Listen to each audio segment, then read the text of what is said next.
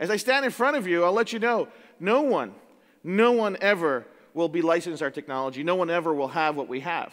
Why? Because this is to help people. This is not a commercial endeavor where it's a get-rich-quick scheme.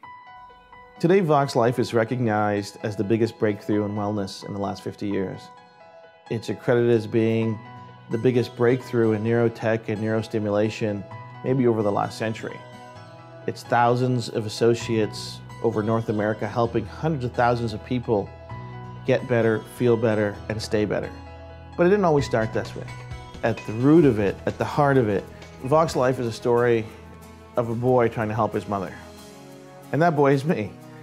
In 1983, my mother was diagnosed with multiple sclerosis. She went from diagnosis to wheelchair in under 18 months. Now, in 1983, not a lot was known about MS. It seemingly was a black box of neurological disorders and dysfunction. And as a curious 13-year-old, as the apple of my mother's eye, I was very curious to understand why this happened to my mom. How did this happen to me? How did a healthy, strong, vibrant woman who was taking care of a growing family, working, really the cornerstone of our household in terms of that nurturing, loving person, all of a sudden became completely dependent on others for her care.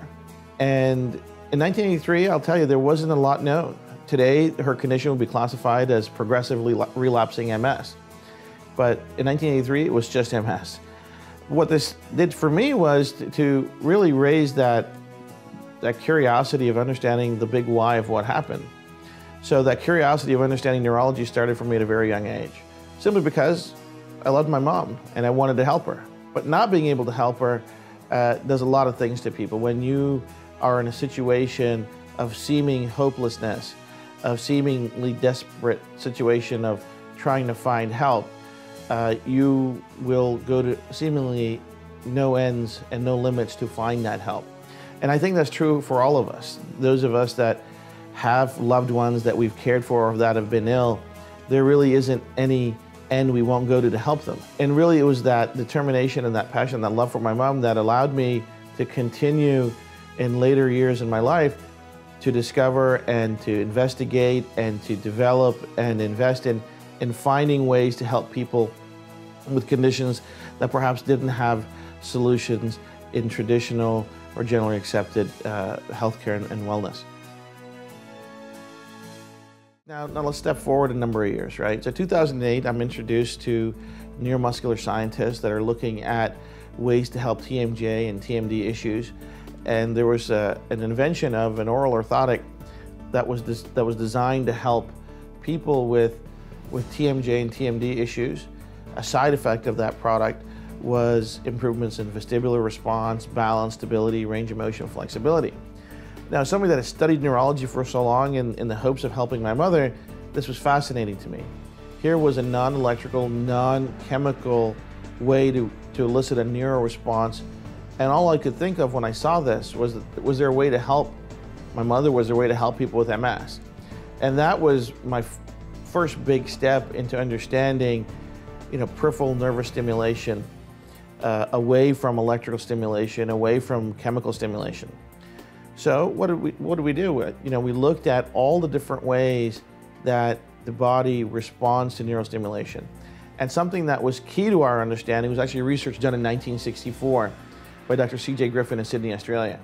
What Dr. C.J. Griffin had done was actually mapped out trigeminal disorders and the impact on reticular formation in the brainstem. Now, reticular formation is just gray matter inside the brainstem that has all these different nuclei that help control and regulate our autonomic functions of our body, the sympathetic and parasympathetic systems. In layman's terms, the brainstem is critical for our overall health and wellness. It controls our heart rate, controls our breathing, controls our balance, our stability, our body's natural pain-fighting mechanisms. It controls our posture. All the things that we don't want to think about are controlled by the brainstem and the nuclei in it.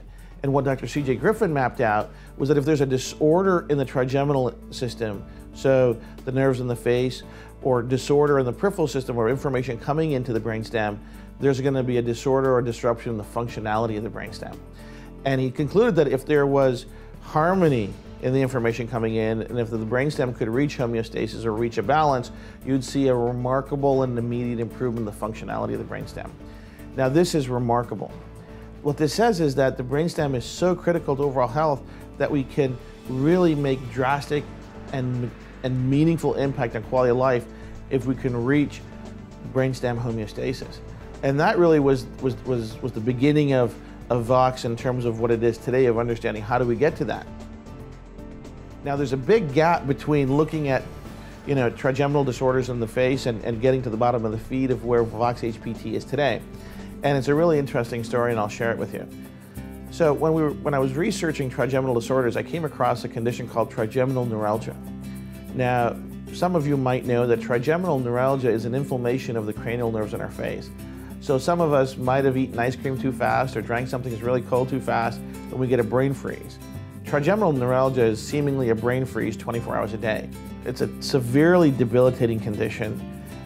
Nobody really knows what causes it. Treatment of it is very sporadic, but recognized ways of treating trigeminal neuralgia include drugs, and then inject the face or right into the nerves, electricity, zap the nerves to numb them, and in drastic cases when those things don't work, they'll recommend surgery to cut the nerve into the brain, so just to alleviate the pain. These were nothing that we wanted to investigate or really look at because we weren't looking for those solutions. We weren't looking for surgery solutions. We weren't looking for chemical solutions. We weren't looking for electrical solutions. And the reason I wasn't looking for those is because I had investigated all of those solutions. In trying to help my mom, I had investigated the latest therapies for MS, the latest drugs for MS, the latest electrical treatments for MS. You name it, it had been investigated, it had been approached, it had been tried, and really we hadn't seen the results that we were hoping for. But something along the way of investigating trigeminal neuralgia, I came across anecdotal evidence from all over the world that manipulation of the bottom of the feet was at times very successful at soothing the pain and really reducing that inflammation. Now, having studied Dr. C.J. Griffin's work and understanding that soothed nerves going into the brainstem would lead to a better operating brainstem, this was another milestone in our understanding. If there was something on the bottom of the feet that could help the brainstem function better, we needed to figure out what that was. And that's what led to a 6-year discovery journey of understanding what are the different inputs, the neuro inputs on the bottom of the feet, how do they connect to the brainstem, and what can the outcome be? So we started looking at it, and what we found was that there is an immense, over 45 to 50 years of research looking at the different types of receptors just underneath our skin, just underneath on the soles of our feet. But all of this research seemingly exists inside silos. So there's research done at the University of British Columbia that looked at mapping the different mechanoreceptors on the bottom of the feet. The conclusion done from this study was that these receptors play some role in postural stability and balance. Sadly, additional research wasn't done beyond that. There's numerous studies done at Harvard that looked at brain activity associated with very specific acupuncture points. And the conclusion, and it's clear as day as you look at those MRI images, is that very specific acupuncture points have very specific correlation to brain activity and neuronal network activity in the brain. Again, this information exists in a silo and doesn't reference or speak to mechanoreceptor activation. Then there's 3D mapping of dermatomes, which are spinal nerves all over our body. Again, massive research all over the world pointing to a correlation of receptors on our body, on the bottom of our feet, and the relationship to the brainstem. And my guess and my hope was that there would be an integrative relationship between all these different receptors and the result that we wanted in the brainstem. We knew that it was possible to get the result in the brainstem because of the work that Dr. C.J. Griffin had done.